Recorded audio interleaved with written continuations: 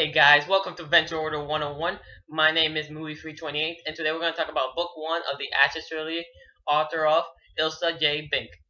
The story takes place sometime in the future. The main character is Alex, and Alex is a girl who has cancer. She has a brain tumor, and she really every day she thinks she's just going to die. Her parents have died, and she doesn't really know what to do anymore. She goes to a camping trip where her parents used to take her, and she's there. She's just looking at the stars, and then she meets two people, Ellie and her grandfather.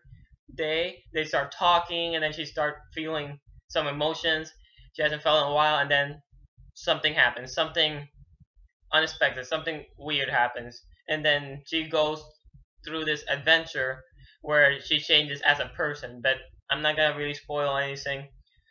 You have to read the book, but I'll make a spoil-filled video later.